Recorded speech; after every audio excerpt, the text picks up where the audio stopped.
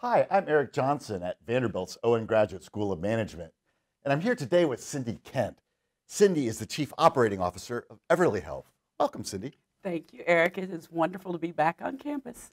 We're so excited to have you here. And Everly Health is an exciting company. It's a leader in the virtual care space, really focused on healthcare access, particularly around testing.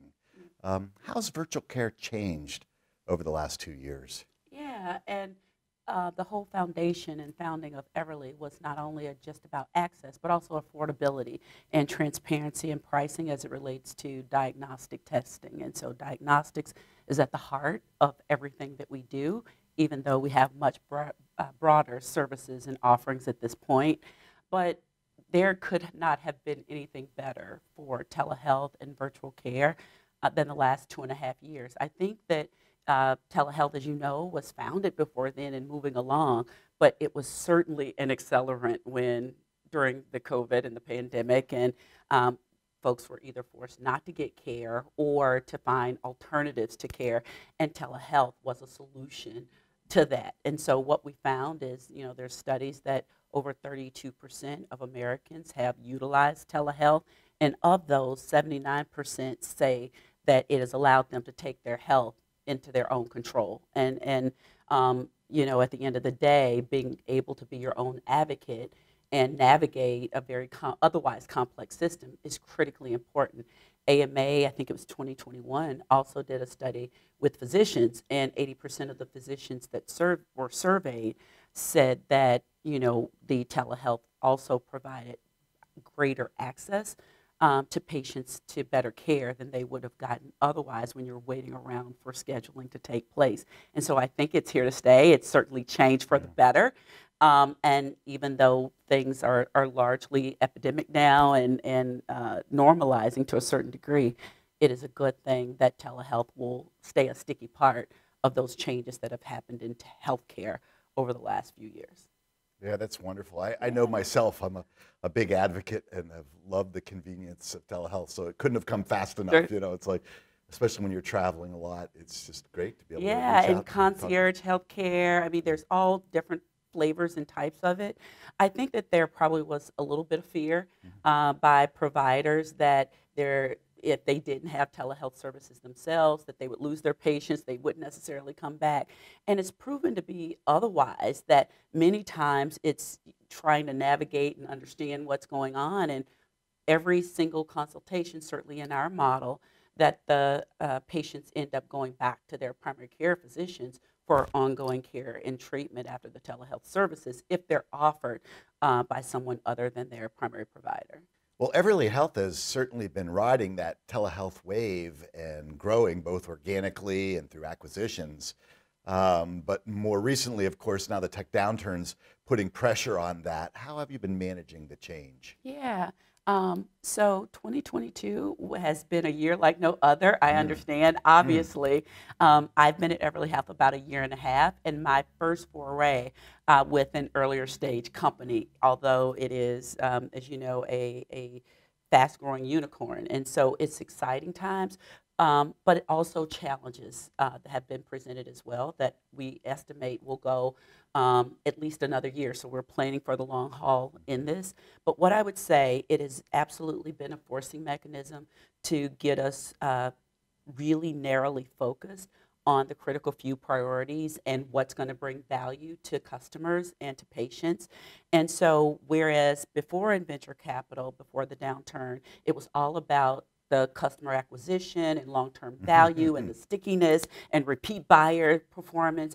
And now we're having conversations seemingly pivoted overnight into conversations around path to profitability and making sure that our gross profit to customer acquisition ratio is attractive one. And so we, like the rest of tech, has had to pivot in really good ways, but I'm excited because we've built in things that we thought were going to be longer term, like not just having our treatment kits, but we've added a test to treat and virtual care model to our business model, creating flywheel between our DTC traditional model as well as our enterprise business in a much more accelerated way. And so there have been a number of highlights amidst the lowlights of 2020. A pathway to profitable growth, That's sustainable exactly growth, right. all those That's kind, yeah, exactly right. yeah. And so it's caused us to make some really tough but important decisions on, make, build, or buy, and what are the things that really drive our value proposition to customers and consumers,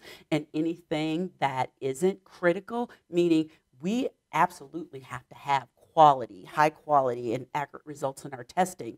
But what aspects of that, for example, do we absolutely have to own to be able to control? And so we're looking at that very critically and are shedding things that don't contribute to that. So it is an exciting time at Everly for sure. Yeah.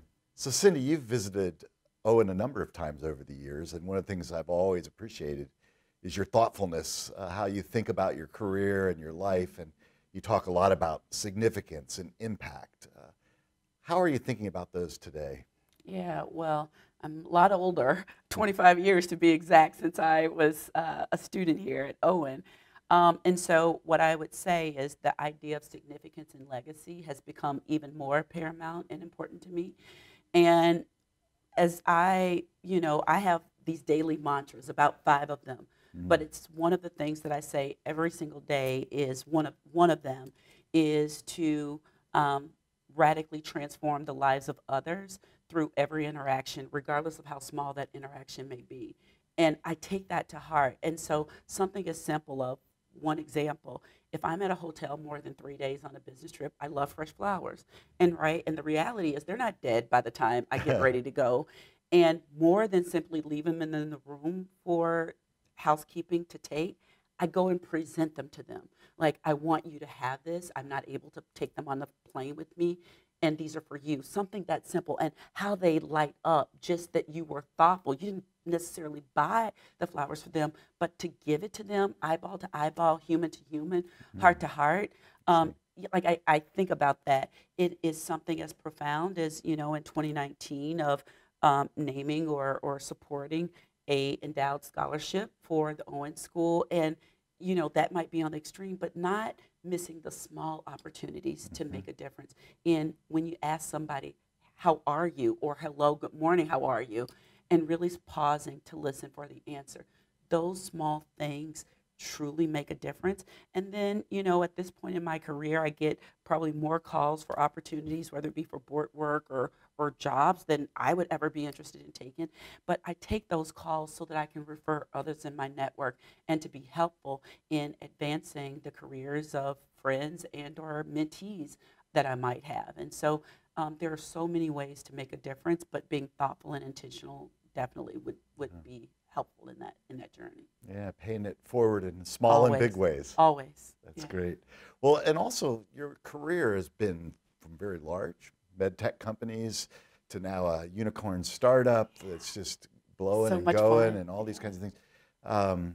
Lots of lessons along the way. I was wondering if you could share a leadership lesson from those years. Well, I'm still wed to the one I shared in 2019 of activity without progress is not progress. But I would also add to that at this point of going slow to go fast. And I've learned that, and it's manifested in a number of ways. One is just the velocity of business, right? This the pace, and technology causes us to be even faster. And one of the things that I've come to appreciate, I'll give the first example in M&A situations. You acquire a company, and one or two things tend to happen. You just rush them in and throw things together and hope that it works out so that you can keep moving forward, or you don't have time to ever integrate and you leave it kind of out as a cultural outlier. And at some point, that integration is going to happen, even beyond the software and the tech and shared systems that way. And it's going to feel worse later than doing it at the beginning because you give it time for the cultural roots to develop that may not be harmonious or synchronous with the acquiring company. And so it's really important to do it on the front end. The other, just business and operation continuity, is literally looking at every single role, every single workflow. How does work get done? How do we want work to get done with this integrated whole? Because it's not going to be value added to the employees if their work or parts of their work are being done by 3 other people. That's not very rewarding. The other part is you create all of this friction in the organization that you really don't understand why it's taken so long to get things done because you don't do end to end. So I've had to come in a couple of times and really relook at work processes. How does work get done? What happens when it leaves your hand and goes over the wall to somewhere else? And I've had employees say, I don't know what happens next. I don't know what's upstream or downstream of me. And so just working through those efficiencies, right, and taking the time to do that well will only help companies and businesses go faster down the road. And I love how that links to your earlier response, which is really about the value of the individual, the impact they're having, the dignity of their work, and helping them see their part in this big process. So that's neat. Well, Cindy, thanks so much for spending the day at Vanderbilt. Thank you. It's wonderful to be back. Thanks for having me.